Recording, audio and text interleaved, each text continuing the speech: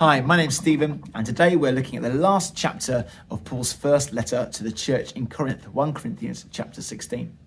At first look, it looks like it's a bit of a junk drawer of just different things that Paul needs to quickly wrap up before he finishes his letter. It says the collection for the saints, plans for travel, fun instructions and greetings. 4 little sections with just a few verses each. You think, oh, I'll quickly skip over that. They obviously don't mean much.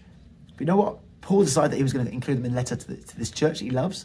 And God decided that he was going to put it in the Bible for us to examine, that we might see God's character expressed through it, and that we might be taught and instructed by it as well.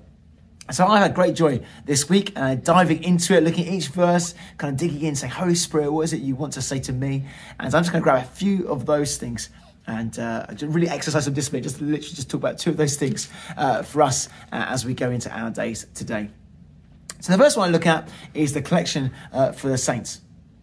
Giving our money, examining our kind of material resources in the light of God is something the Bible gets us to do time and time again.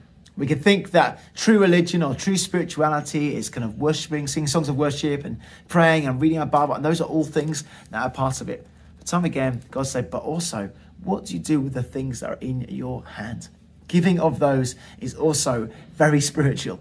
And Paul kind of gives us some very clear ways in which we can see that, and some clear ways about how we're to do it.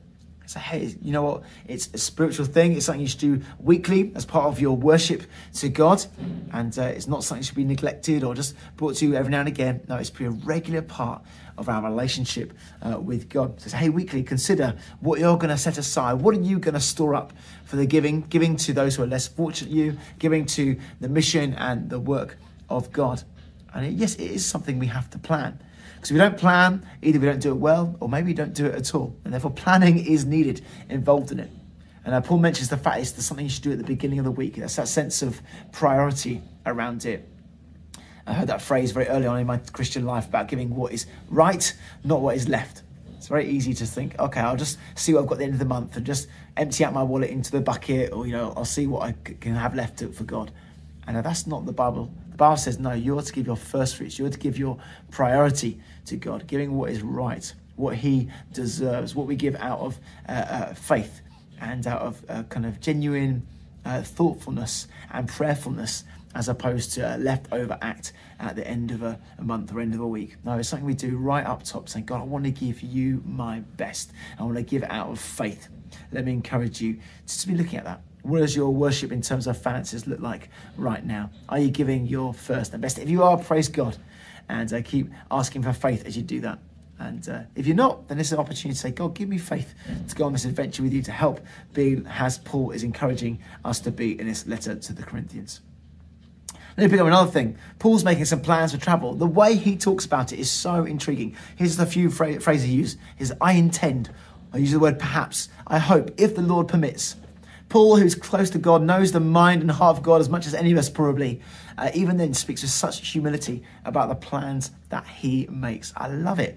That sense of, if God wills, I'm going to do this, I'm going to make plans, I'm going to be ambitious for him. But you know what? Ultimately, my destiny, my life is in his hands. I'm going to pray that way. I'm going to speak to others in that way, that my expectation is, God, you do your thing. How quickly we can be surprised when our plans don't work out. But Paul's very quickly saying, I'm going to submit it all to him. I've got my plans for travel, to go and see this person, that person. But God, you direct my steps. How today are you submitting your steps to God? I said 2. I'm going to do one last thing. The last phrase I'm going to pick up is from verse 14, where it says, let all you do be done in love. I love how Paul just takes this amazing kind of truth that goes right throughout the scriptures and just puts it in one sentence. Let all that you do be done in love. We can do good things, we can do right things, but all of them must be done in a place of loving God and loving other people.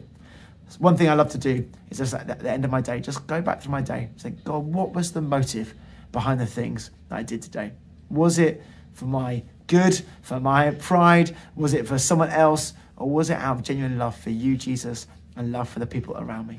Keep showing me, Jesus, to be more like yourself. You are the God of love. You are God. You are love itself. It says, God is love. How amazing. And we're made his image, made to be like him, reborn to be like him. How do we make sure that we're loving him in all that we do? Keep asking God's help as you work that out. I hope you've been blessed by this. Let me encourage you, go back to that chapter, dig into it for yourself. What other truths might God uncover as you ask him to highlight them to you?